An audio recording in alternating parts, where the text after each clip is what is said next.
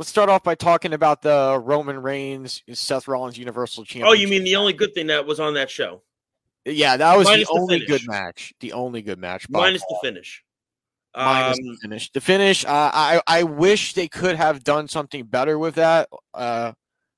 Having them go at it with a DQ to me is just not the appropriate right way to end this type of main event caliber 5-star matchup, because that's what it was. These two know each other very well. You think about the days they were together in the Shield, the days they had the short rivalries between 2012 and 2015, all of those times. And you could really see how well the chemistry unfolded between them in the ring. And it was just a shame for it to end that way. And you can tell the fans were not on board with it. They didn't like it one bit. They wanted a different aspect of the match. They wanted to see something end entirely in a gigantic way that was going to shock people. And the fans really didn't get that. No, for sure. I think it was definitely something that I thought the whole pay-per-view was messy. It was sloppy. It was done in a way that it was, once the disqualification happened, it went downhill very quickly. Very fast. That was probably the worst Royal Rumble, and I've seen a lot. That was probably the worst Royal Rumble I think I've ever watched. That's really saying a lot, and I've seen some pretty bad ones. The Roman Seth match was really good. I love the Shield aspect of it. Like you said, I thought it was great. Seth is kind of like the Joker character a little bit. Yeah, he really is. The Joaquin Phoenix one, the recent one, the disqualification was a little weird. I didn't really care about the Doudrop Becky match. It had nothing to mean, no mean to me, or any, because we knew who was going to win. The women's match was there. The women's Royal Rumble was kind of fair. They had a lot more. It started badly when Melina got eliminated. Melina got eliminated accidentally. That was not how she was supposed to be eliminated. And Sasha just sat in the ring, just chilling. They spoiled a lot of the surprises. We knew that. Everybody heard Ronda was coming back. She was in the area. And once we heard her music go off, I think the women's match completely missed the boat on having a Ronda Shayna moment, because they're best friends in the Four Horsewomen, same style.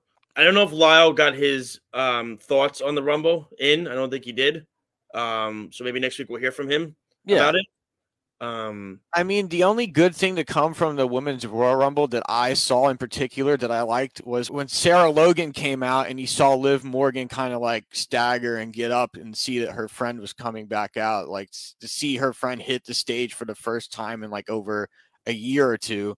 That was a great way to pull that off, to have that chemistry match back in, because they were part of the Riot Squad with Ruby Soho, and it was a big moment for both of them. The thing of it is even the Edge match. Listen, those are four, people, good people. Two of them are Hall of Famers. I think The Miz will be a future Hall of Famer. It was a match I didn't care about. I no care in it. And that sounds terrible to say, but it's true. I mean, there were no surprises in the men's match. None. No, none You whatsoever. didn't get any. And what it showed me was that roster, it's very limited. It's limited because they don't have the structure there where there's a uber superstar that's so over that people go to, like when Brock's music. I said it after the Brock Bobby match. I said Brock's going to win the Rumble. And he did. Yeah. And he did. And I heard Brock's music go. And then I said, oh, that's it. It's over. It's over. It's done. No, he's throwing everybody out. Done. Bing, bang, boom. He's done in like 5 minutes. He F5s Drew McIntyre out of the ring. It's over. Done. You get Brock and Roman again for Mania, which is what the prediction was from a lot of people. We'll see if Brock wins at Saudi in a few weeks, and maybe they do a title for title match. If Brock beats Bobby, I would feel bad for Lashley. And another argument Lyle and I had was, I don't know how you give him credibility with a win where Roman helped him. A win's a win. You can't. He has to do it on his own. He has to win. But even still though, a win is a win against Brock Lesnar. It's on your resume. When Kenny Omega won the World Championship and he got help beating Moxley, doesn't that hurt the credibility then? No. Like that's so. Yeah, you do have a point with that. That's what I'm saying. So it's like, how many times did Seth Rollins, when he was in the Authority, get help winning the championship in all his matches with J&J Security?